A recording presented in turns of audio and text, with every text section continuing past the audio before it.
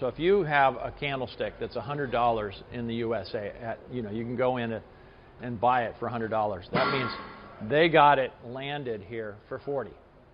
Okay. Okay, and that's called a 60% margin. Okay, so they want to make 60% of that sale of $100.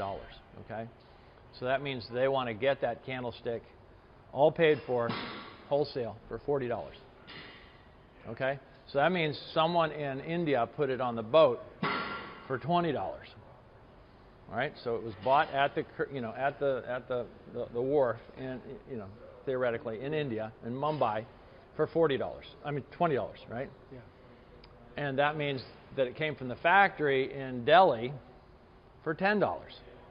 So someone went and bought it at the factory for $10, brought it to the wharf in Mumbai, and sold it for $20. So everyone steps on it. Everyone doubles the price, And that means the guy in the factory, or if it even is a factory, maybe it's a village that makes these things that is the factory, got probably $5 for it.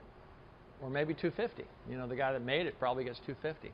And so then we're paying, here it costs $100. So with that kind of economy in existence here, I can't sit in San Francisco and make something and sell it, double the price or have the price quadrupled because it goes through a couple hands. I mean, anything I make that goes down to the gallery, they're going to sell it, and I'm going to get 50% of that sale price. Okay, because the gallery has to make their money to survive. Yeah.